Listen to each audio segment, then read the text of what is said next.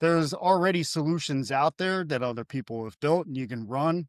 Um, some of them require specific hardware or whatever. So I'm very looking forward to Home Assistant because it's not only going to be just how I can do some automation with mining, but it's going to be the backbone of my smart bus.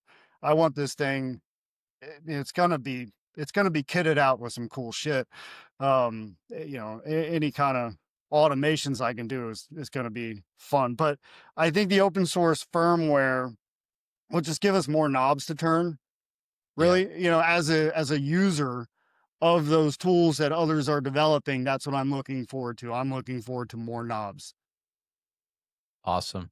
Yeah, it strikes me as we've ventured down all these different topics that you need like your own personal bard or like chronicler, so that you can just build shit and do it, and then somebody's like writing it all down as you're doing it.